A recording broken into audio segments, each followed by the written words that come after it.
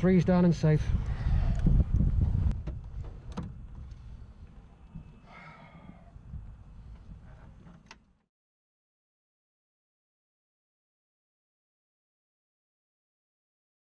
Out here in hangar B5 at Frederick Airport, and look who stopped by, 30-year British Airways pilot Mark Levy. Interesting background, he started flying when he was an air traffic controller in the British system at age 19. At that time, you had to get a pilot's license to be a controller.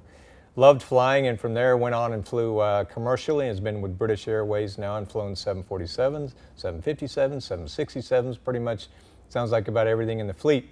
But interestingly, he's also a warbird pilot, and so he was just chatting with me about an incident he had recently in his P-51. So, Mark, thanks for stopping by the hangar. No problem. So, do you mind sharing with us a little bit? You were talking about relatively new warbird pilot, flying one of your first P-51 sorties coming out of your checkout training, and then you have a pretty interesting incident happen. Yeah, I've been flying air shows since 1989, and most recently in Yak 50 airplanes. We have a small aerobatic team back in England. But like most pilots, we've always wanted to fly warbirds, and I got my shot this summer. On my own account, I went across to Florida and I did some flying with Stallion 51, the well-known P-51 checkout experts. Sure. I did Lee Louderback's operation. That's right, and they have an absolutely top-notch instructional setup down there. I did 3 trips, 4 hours, which is not the full checkout, but it gave me a really good appreciation of the airplane. Came back to England, and last summer I was asked by an owner, would I like to fly his airplane? Well, that didn't take too long to say yes to that. I did another 2 or 3 hours to get some time on that airplane, and then I was asked to fly at probably one of the biggest warbird shows in the world at Duxford in England. It was a pretty big formation you were in at the time, right? Yeah, sure. I mean, it's a 2-day air show, and I had 2 slots to fly. I flew with a couple of other P-51s in the first slot of the day, which was a more dynamic fly past show. But I think it's the same thing happens at Chino in California. The signature piece is a large fly past. We call it a Balbo after the Italian guy. There was 21 airplanes. We fly past in a great big formation for the crowd at the end of the show. And that had gone successfully on the Saturday of the show, all been well. It had been the first time I'd done it, and there were some challenges involved, but it had gone well. And then we were coming onto the second day, the first slot had gone well, we went onto the Balbo flight at the end, and we had done our first 2 passes, the back section of the formation had broken away, and all we had to do then was set up into our individual sections and do an overhead and land, and that would be the end of the show, and I've ticked off my first warbird air show. Okay, yeah, so here you're coming through on your last pass, literally your last pass to go into the overhead. Yep. And do what we call the breakout and land. Yep. And so you were telling me you were in the middle of an echelon move, so which is for the sake of our audience, as you're in the turn and you're going to the breakout, the lead has moved you to the other side of the formation. That's right, yep. So you're moving from the left side, you're in this move to the right side of the formation in the number 3 position, and then? Well, obviously there's a certain amount of throttle movement to stabilize in the formation, and as I was pulling up next to the number 2 airplane, the engine quit. Maybe 2-3 seconds. Yeah. And then it started again. And there's just that instantaneous startle moment when you just go, what? And the brain just goes, but the fact that it started again, you go into an instant denial. Well, it must have been some water in the gas or something. In retrospect, this is a Merlin engine. It's gulping 40 gallons an hour, even at low power settings. It's not going to be water in the fuel. But you go into denial. Yeah, and you want to believe everything's okay. Yeah, and so I think, well, it must have been something. So I started to move back up again, move the throttle again, it quit again, but this time for a lot longer. And I realized pretty much at that point, hey, you're going to have to deal with this. Okay, and so relative position now, you're basically on the downwind, but you guys had extended through the show, so you're sort of on the departure into the runway, or maybe even not quite there yet. We were turning from crosswind to downwind, so we're maybe 2 or 3 miles away from the airfield. Yeah. But the critical thing with an airplane of this size and this energy, there was no energy. Yeah. I mean, the airplane, the brief fly past speed was 190 miles an hour. We were maybe at 1,000 feet as we turned downwind, so I've got no energy. Okay. So when that engine quits, this is a 7,000-pound airplane. There's just no energy. I traded a little bit of speed for height, maybe gained a couple of 100 feet. So I'm starting my engine out from say 1,100 feet and 190 miles an hour.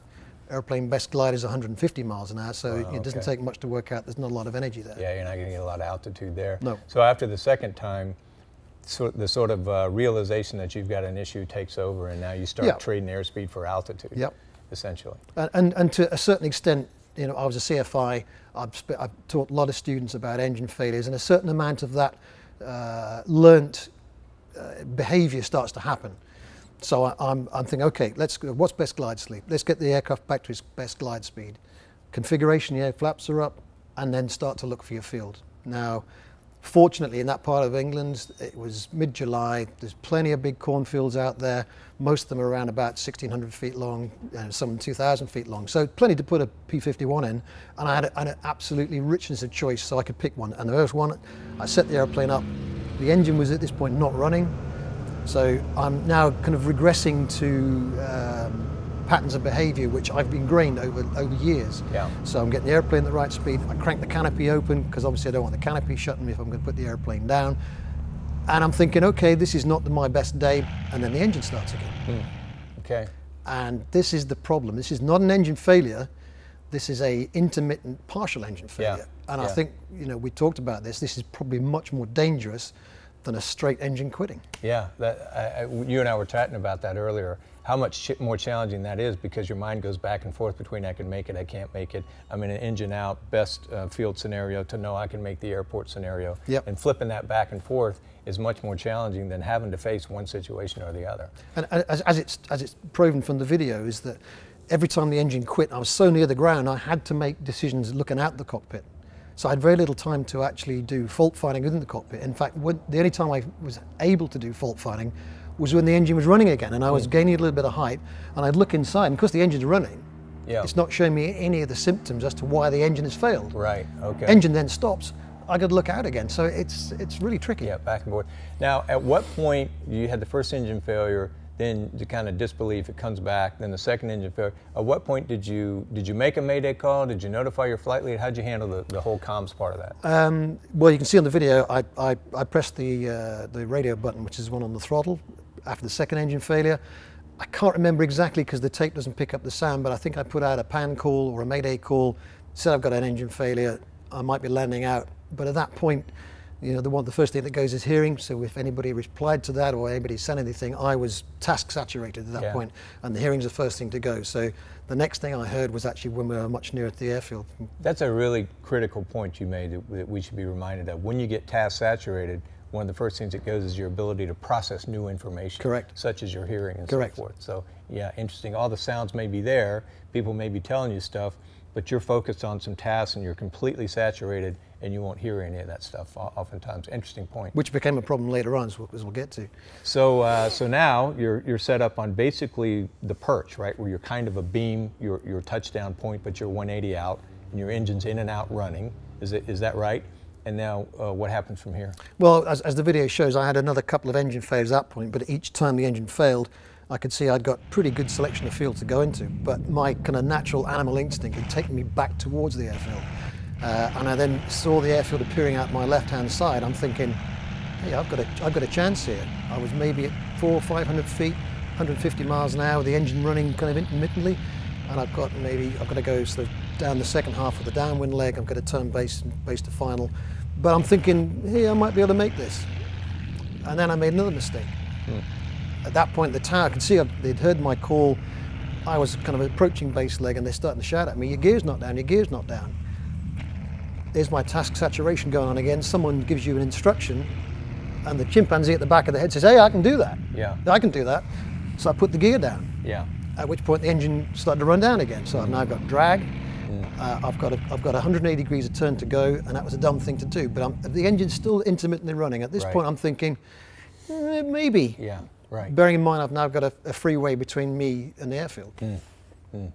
So, so you put the gear down, and the engine now quits again. So now you got the added drag, and you got the engine that's quit. You're basically on a base turn, right? Absolutely. Or you're on a base to runway. A tight base turn. And previously you thought you could probably make it with the engine running, because when the engine would come back, you would have full power, right? It wasn't as if you'd have intermittent power. I had some power. It clearly wasn't a lot of power. Okay. Otherwise it would climb. So I was still just about maintaining 400 to 500 feet, 150 miles an hour throughout these engine failures, with probably a slow loss of height. Yeah. Okay. And then so what happens from there? Well, I'm say about halfway around the base turn, I can see the final approach. Got a little bit of flap down, it's still running, and then the engine quit again. And this time it quit for a long time. The airplane starts to sink. I'm looking at the airfield, it's so close I could touch it. I've just got to get over that freeway, just get the airfield. But the key thing, the two key things for me happened at this point, Richard, was I start to see the horizon moving up the windshield. Now that, to any pilot who's learned how to fly, that's the cue that you're starting to sink. Yeah. And that's the point where you'd normally put power on. Right, yeah. I don't have any power. Yeah. The second thing is, I don't have a lot of time in the airplane, but I've flown the airplane enough to know its characteristics, and the airplane talks to you. It talks to the gun ports. The gun ports whistle on a P-51 as the angle of attack increases. And at that point, I've got the horizon moving up the windshield, the gun ports starting to whistle, this airplane is about to stop flying. You were telling me that those gun ports really only whistle at two different occasions. One, when you're at the start of a loop, yep. I think, right? When yep. you get a pretty high airspeed and you go into a loop. Yep. And the second one was high angle of attack right before you touch down normally. Yeah, they start to whistle, and the whistle gets sort of higher as you get to the touchdown angle of attack. Which is a real cue to you that you're losing airspeed and getting close to critical angle of attack and yep. stall, right? Yep. So amidst all of that, you pick that up in the base turn with this decreasing airspeed and this added bank, that you're beginning to hear this high AOA sound that this airplane is telling you. That's right. Wow. Which any pilot, if they know the airplane well, those kind of characteristics, pitch attitude, that kind of thing, it's the kind of thing to get ingrained that'll talk to you before the airspeed indicator will tell you that kind of stuff. Yeah, but boy, that makes the point of knowing your airplane. Know your airplane. And even, you didn't have that much experience in the Mustang, but you knew those critical signs, right? Enough. And, I mean, that was huge that you recognized that. Yeah. So now what? You're thinking, I can make the airfield, I can't make the airfield, I'm starting to hear this whistling sound. I put the gear down, wish I hadn't, but you sucked it back up at that point, or the gear's still down? Well, at this point, it really is instinct and experience. I can't make the field. I've got no choices at all. The only choice I've got is the one that's in the undershoot. So I turned away from the airfield. Clearly, it's going to be an off-airport landing, and that's drummed into me. And these big warbirds, three-point airplanes, you've got to pull the gear up. Because if that airplane tips up on its nose, it's going to be on its back. And if you're going to be able to get out, that's going to be debatable. Right, yeah. So instinct, pulled the gear up, dumped the remaining flat, rolled the wings level, and continued to fly. This is the key thing, Richard. If anybody reads Bob Hoover's book, he always says, fly the airplane as far into the crash as you can, and that's kind of in the back of my head. So keep the airplane controllable. If you can keep the airplane controllable to touchdown, you're in a better situation than if you lose control of the airplane someplace in the sky. If you get a wing drop or a spin, that's all out of your control. So fly the airplane down to touchdown, which is what I did. Yeah, and that was a critical point, right, for you to realize, I want to make the runway, but wishing is not a strategy, right? You're just not going to make the runway, so you give that up, make the recognition that you're going to be in a field here, and that point you said instincts. So talk to us a little bit about, where do those instincts come from? I mean, you only had 4 or 5 hours, maybe 6, maybe 10 in the Mustang at this point, 6 or 7 sorties. How is that an instinctual thing? Where did that come from? Well, I guess from flying GA from when I was 19 years old. I mean, I guess I wouldn't have had those instincts as a low-hour pilot, but each hour you put on, provided you do the training, the thing to do is you've got to do these things. I mean, even when I was flying my own airplane, the Yak 50, doing air displays, I mean, I knew the airplane's envelope pretty well, but I always made sure that every month I'd go up and do a spin. I'd do an engine off landing, so I could remind myself of the glide characteristics of the airplane. Those are the things that you put into your central cortex, and they are there to be retrieved when you need to do so. Okay, so it wasn't an airplane I was very familiar with, but they're just instincts you build up over time, provided you reinforce those instincts by doing the training. It's all very well doing the $100 hamburger and flying point A to point B, but you've got to train yourself to do the difficult stuff and do it regularly enough that it becomes an ingrained procedure and you can call upon it when you need it. Yeah. And so what's also interesting, I think, instructive to the rest of it is I haven't watched your video, and when the people see the video, they can see down in your cockpit and see where you're looking and see some of your hand movements. At nowhere in there do you have time to pull out a checklist.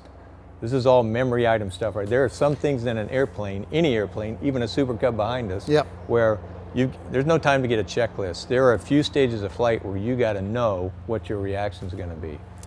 Talk to us about that. Yeah, checklists. I mean, checklists are essential. When you're starting your flying career, And I mean, obviously I fly 747s. Right, yeah. Checklists are intrinsic to the way we operate the airplane as a team. It's a very complex airplane. But I think if you're flying small GA airplanes, if you're familiar with the airplane, you fly regularly, all these airplanes I fly, I have a basic left to right check. That's my cockpit check. So is me. I go left to right. I go left to right. I have my mnemonics. Gump will do for most airplanes. You know, I've got something a bit more complex because the airplanes I fly are a bit more complex. But I do them every time I fly. I run through them each time. And the more you do it, the more it becomes instinctual. Yeah. I believe checklists have a place, but certainly on the airplanes I fly, often there's nowhere to put it. I mean, these airplanes don't have glove boxes or nice little wallets you can stick stuff down in. Right, And military pilots, I mean, you're an ex-military guy yourself. Right. Most of it is scan flow checklist. Yep. And memorized checklists. Yeah, yeah. In fact, in my military training, most airplanes I flew, there was a set of what they called bold-faced items, where critical phases of flight you had to memorize. Those are memorized items, right? And you know, they would get a little overboard with them. You had to have every common place, every period right, and they were trying to make a point that you must know this checklist exactly, and there must be no question in your mind if these things happen, these steps you go through. But you and I were talking about that. You had some interesting observations about your airline training and how when things happen, you have a certain amount of reaction time. You called it a monkey, I think, and you got to put the monkey back in the cage. Talk to us about that a little bit. Yeah, obviously the airlines over the last 30 years have spent a lot of money and done a lot of research about how the human being interacts with machinery and how we basically, we're still the prehistoric model of the way our brains work, but we're operating modern machinery, and that prehistoric model comes to the fore when you're under stress. So we call it the chimpanzee mode. You're going back to something from the Stone Age, the fight or flight mode. And that's designed to put all kinds of chemicals into your bloodstream and run away from a saber-toothed tiger or a mammoth, which is great if the complexity of the problem is simply turning around and running away. But if you've got a complex problem in front of you, that actually gets in the way. You get this blind panic comes on and you want to do something. You want to do something, anything, because that's what your prehistoric man is telling you. Now with these airplanes, airliners, military airplanes, you need to have an instinct which draws you back from that. Take a breath.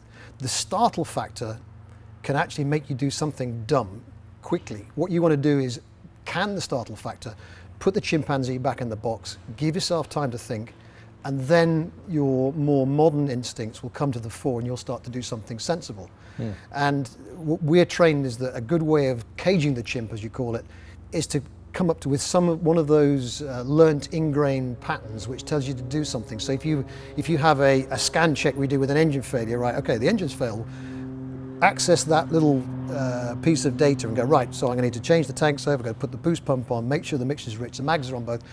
And that action of doing something which is ingrained in your memory will start to cage the chimp and bring you back to the kind of the modern guy, which will actually work the problem in a logical fashion. Yeah, that's such interesting stuff. You and I were chatting in my military training when I flew the F-15. They taught us the same thing, and I don't think it was quite as well refined, but in essence, they had a 3-second reaction time built into any takeoff problem that you had.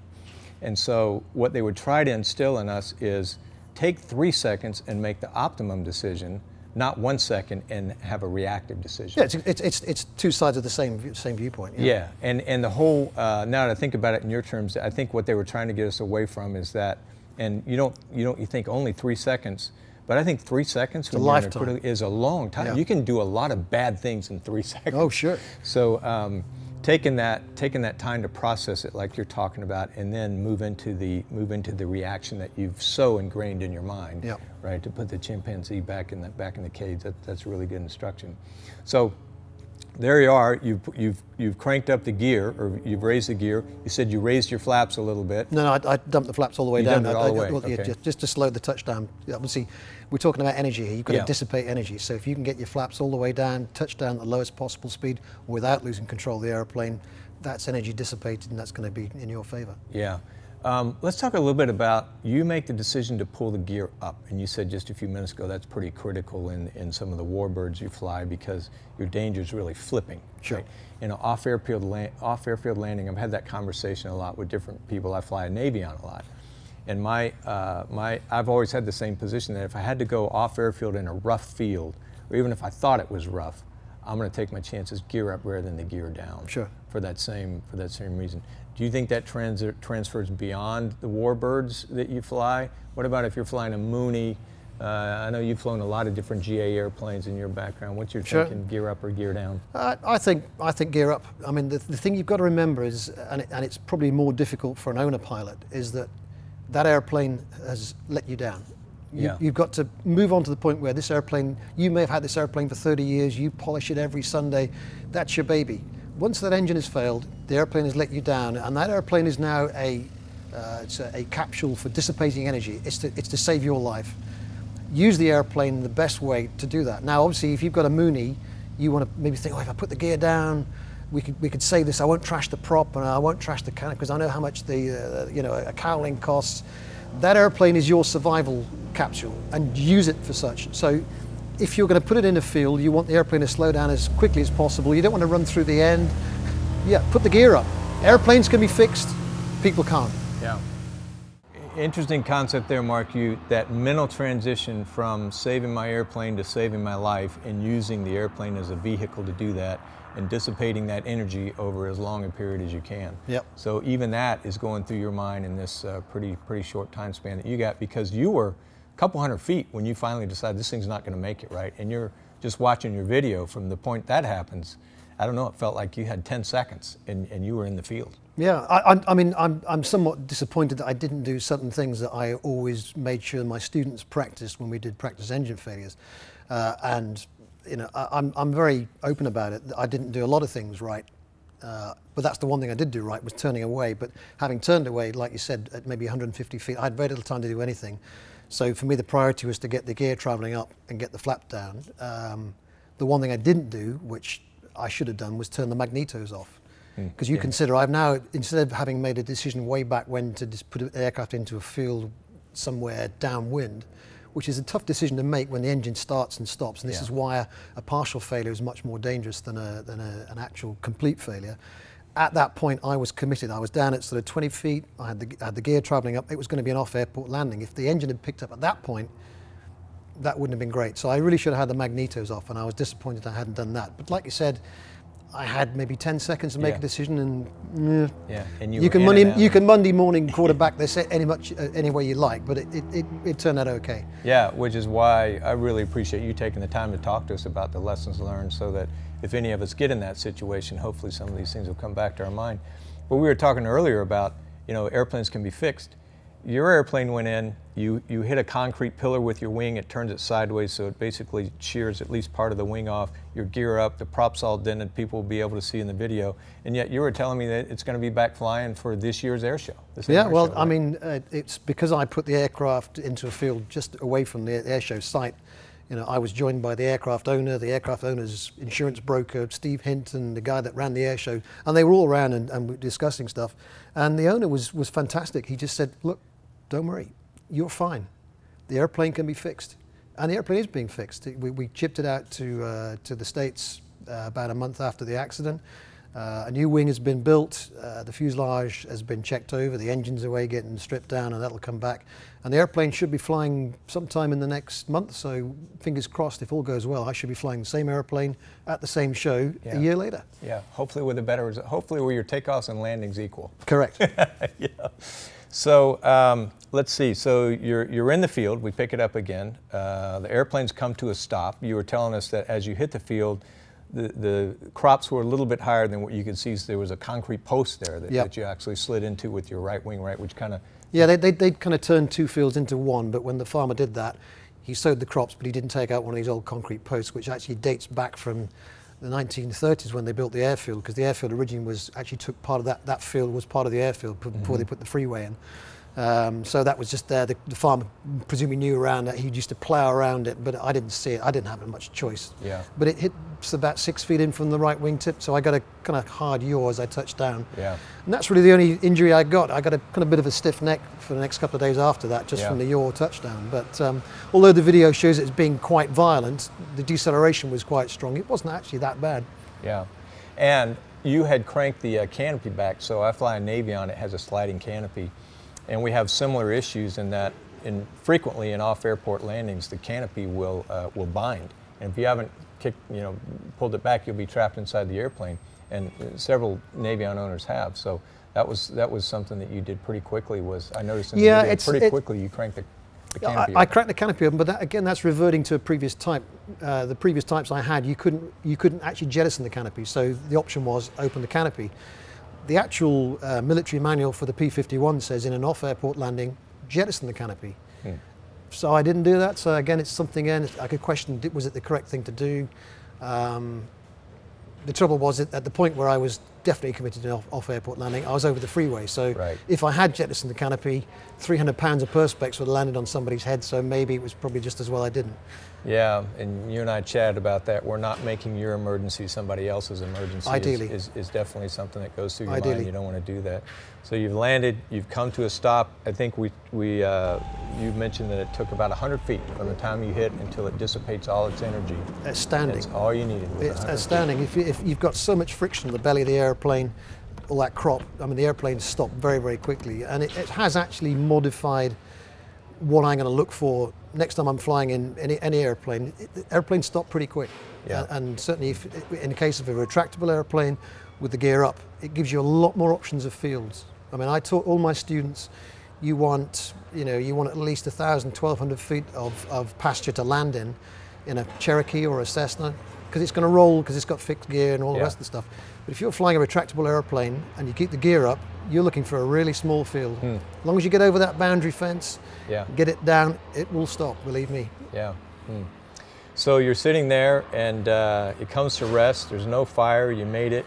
I think in your video you make an immediate call that let your flight members know 3's okay. 3's down and safe. It was a nice thought. Unfortunately, the antenna's under the wing and that was snapped off somewhere back in the wreckage trail. So they didn't hear it. But you know, I'm thinking of my buddies. Yeah, that's right. Yeah, it was a good thing to think about.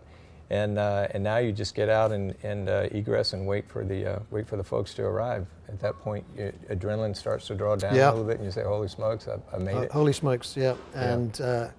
And inevitably think, "I've just broken this beautiful airplane. What are they going to say?" But and I think we were looking at it, and from everything's going great. 104 seconds later, you're in a field with the gear up, and your P-51 going, "Wow, that was a quick 104 seconds." 104 seconds, and that's the time I had to deal with it. Yeah. It would have been shorter if it had been a complete engine failure, but as I said, the complexity is probably doubled or tripled because you've got the thing coming and going, and your thought processes, which start in one direction, have to then go through 180 degrees, go back in another direction. You do that 3 or 4 times, your work level is really high. Yeah. But the important things are fly the airplane, keep the airplane in the air, keep the speed good, and keep your options open, and as much as you can, try and go back on those thought processes which you've ingrained in your own head to check for the problems and give yourself a good plan, good options. Yeah. And so we were talking about there was an engine problem. We can see in the video you're switching tanks. It wasn't a fuel trap or a fuel issue or anything. It seems like it was some sort of problem with the engine, perhaps the carburetor, but that's still yet to be determined. Yeah, that's right. So certainly if you look at the video, I've got fuel pressure problems, which would suggest that it's somewhere between the tank and the engine. But I'm told by the experts, and I don't count myself as an expert, that carburetor problems can manifest themselves in other ways. It's unknown at the moment. Yeah. Well, you wrote a great article, Mark, that you shared with me on it, and in that you sort of summarized the things that you were happy with of how you did and the things that you would do differently. And the first thing is, I just appreciated that that's the way you think, that you come out of this thing and you were able to save yourself and cause no damage to any other people, the airplane will be fixed, and yet, just talking through you, I can still see you thinking through the next time this happens, this is what I would do differently, which to me is such an important piece of our culture in aviation. That's how we get safer and safer, is we're not afraid to put it on the table and say, these were the facts, this is what I would do differently if I could do it again. Do you mind summarizing that with us? What were you happy with that you thought went well? What would you do different? There's a couple of things. Clearly when the engine failed the first time, you can see on the video, it's only for a very short period of time. And somehow I rationalized that as being water in the fuel or a bug or something. It's that natural denial that this is a problem. I mean, I'm in an airplane, I'm in an air show at Duxford flying a Mustang. This is the best day of my life. It can't happen to me now. It cannot be happening to me now. And that denial probably cost me another 100 feet. If I'd pulled out of the formation at that point, maybe another 100 feet, maybe that would have got me back on the ground. So if you get an engine problem, deal with it. Don't ignore it. It's part of the startle factor, but it's something I was a bit disappointed at. After that, yeah, most of it went pretty well. Again, the canopy, should I have jettisoned the canopy at that point when I was coming off airport landing? When I was out over open fields, yeah, maybe I should have done that. But I didn't, but that's what the manual says. Yeah. And the manual has been written by people who, generally it was written in blood. So that's what the manual says, that's what you should do. But I kind of reverted to a previous type because I wasn't that experienced on the airplane. Yeah. Thirdly, downwind, someone shouts at you, put your gear down. They have no idea what's going in the cockpit, what level of emergency you've got. They're only trying to be helpful. Yeah. But remember, you know, ATC will be as helpful as you can, but you're the guy that's flying the airplane. Yeah. So assess what they're giving you, use it if you can, but if it's not relevant, don't let it overwhelm what you're doing. Finally, that turn, the best thing I did was turn away from the airfield. Like you said, you could have prayed and tried to stretch that glide, but then you would not be in control. If you're on the edge of the envelope of the airplane, that's when you've got no margin for error. By turning away from the airfield, I could keep control of the airplane and choose where I put the airplane down, not let the airplane choose. Yeah. On the negative side, yes, I should have had the magneto shut off in an ideal world, but I was kind of busy at that time. Yeah, and plus you're going back, we go back to the complexity of the engines running, not running, running, not running. I'm convinced, you know, if it just completely shut off, you would have gone through all that stuff. What a story. We're glad you're back safe, and thanks for sharing it with us. I hope it's been useful to other pilots of any type. Yeah. Really thankful for you to stop by and share your experience My and pleasure. your lessons learned and helping GA safety. Thanks to folks like you, we just keep getting safer and safer in general aviation, so thanks for sharing your experience. That's the way it should be. Great. All right, thanks for joining us in the hangar.